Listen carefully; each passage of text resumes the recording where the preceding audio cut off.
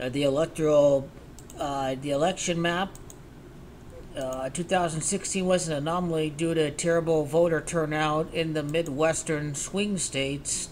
Donald Trump didn't gain votes, just people stayed home. So 2016 is an anomaly for Pennsylvania. 2016 is an anomaly for Michigan and Wisconsin. They're pretty much Democrat in all of the other years. And the election is practically already over. It is going to be a clean sweep of the Midwest. Kamala gets all 44 states in the Midwestern swing states. Harris has come out to 44 in the reverse. So the Democrats have already won the election. They've already got the 270 that they need. Between these three states, I feel great about Michigan and Pennsylvania. Wisconsin, I'm the least confident about compared to the other two states. Kamala will win Nevada. People from California have moved over there. Georgia's going to be a hedge in case if any of the three swing states go red, which I doubt it. The black vote turned out for a white guy, an old white guy, Joe Biden, and Kamala Harris is black. Georgia's going to go blue. Obama won North Carolina. Why can't Kamala Harris win North Carolina? Why can't she win North Carolina? So it's going to be over 300 votes. It's going to be a landslide victory. Donald Trump says, "Oh, we had a landslide victory in 2016." And this was despite losing the popular vote by 3 million votes. Now, I can see Arizona going red because it's the racist state that was, what was it? Barry Goldwater's home state in the 1964 election. He opposed the civil rights legislation. Look at how Oral-B Electric cleans. But I think based off of 2000, and the border is a key issue again. So Arizona may go red. It may, in order to take Arizona, I think they may need Mark Kelly. But the thing that does it for me, Sandra Day O'Connor, the first female Supreme Court justice. Kamala Harris may take Arizona too. Now, Donald Trump is a big, giant loser. The abortion issue, black people turning up for Kamala Harris, black people hating Donald Trump, Project 2025, more and more people are just aware about what Project 2025 really represents. It's consolidating power completely in the executive branch. A right-wing authoritarian straw man is what Donald Trump is, and the majority of the country is against that.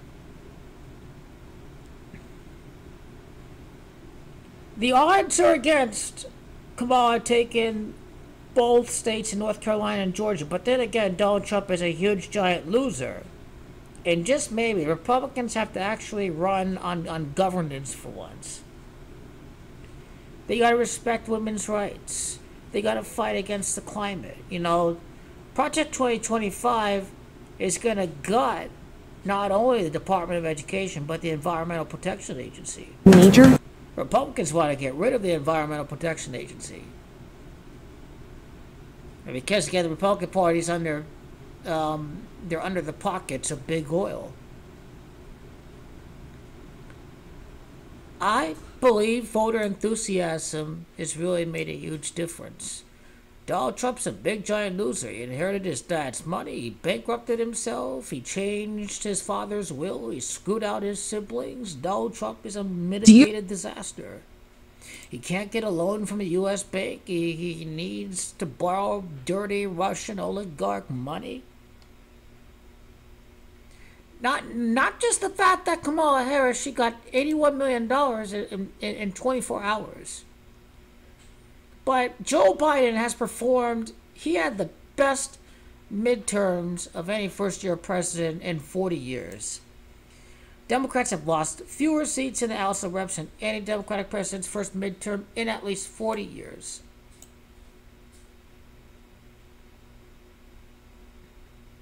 Typically, incumbents, they lose a lot of seats in the midterms.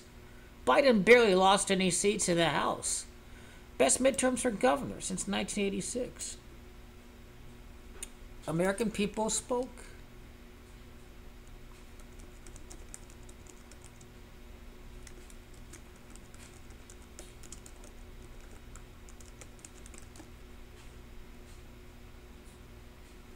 They barely lost any seats.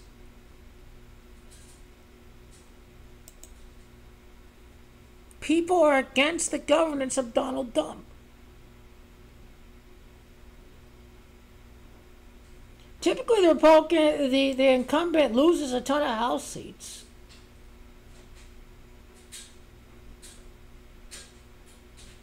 Joe Biden only lost 9 seats compared to the blue wave in 2018. He lost 40 seats. He lost 40 seats in the House of Representatives, Donald Trump.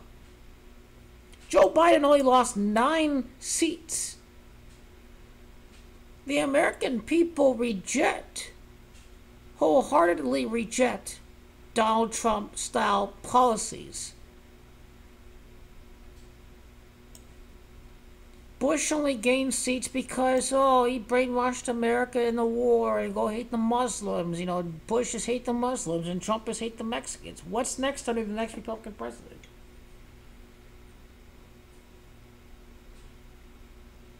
What's next? What's next? Anyway, this election is already over. There is a new sense of profound energy by having an old, demented guy out of the election. But Joe Biden still did a great job. He brought back chips manufacturing jobs. He created new green energy jobs, high-paying green energy jobs. Lowered the deficit. Expanded Obamacare. Took us out of Afghanistan. Stood up to Vladimir Putin. Yeah. Will the electoral map be this lopsided? Never underestimate Gen Z. They hate Donald Trump. Don't underestimate how highly unpopular the Project 2025 agenda of the Republican Party is. The people are going to speak again. The people have spoken. We, the people of the United States of America, wholeheartedly reject Donald John Trump and right-wing style policies that degrade women and do nothing to help the environment and economically do nothing but give tax breaks to the wealthiest Americans. This is why Trump is going to lose again.